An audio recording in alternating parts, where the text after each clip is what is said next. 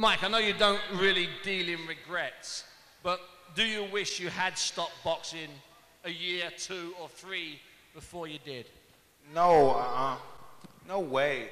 I had a lot of fun still too, but I wish I was a better husband. I wish I was a better father. Oh, a lot of stuff.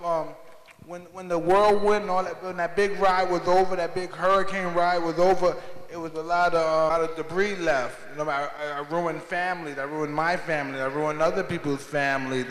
I dated married wives and their husbands beat the shit out of them or may have killed them. I just did some things that just ruined a lot of people's lives for my excitement, my pleasure, my this disregard for human nature. And I just regret that. Yeah, I regret that. Yeah.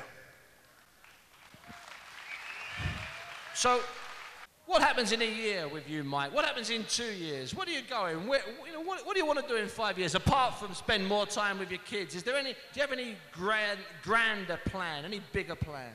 No, I don't have no grand plan. I just hope I'm alive.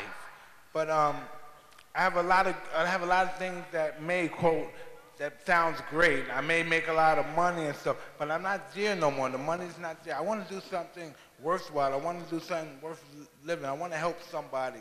I want to be of service to somebody more than myself. You know what I mean? Something bigger. I want to be about something bigger than me.